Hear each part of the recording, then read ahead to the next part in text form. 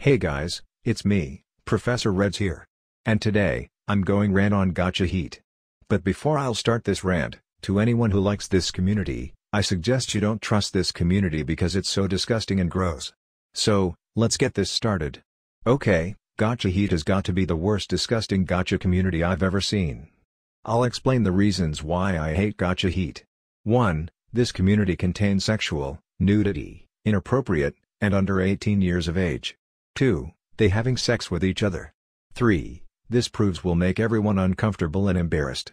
4. This community is so disgusting, abominable, atrocious, unacceptable, and egregious.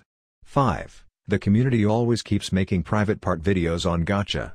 6. This community is so perverse, pedophile, criminal, and malefactor.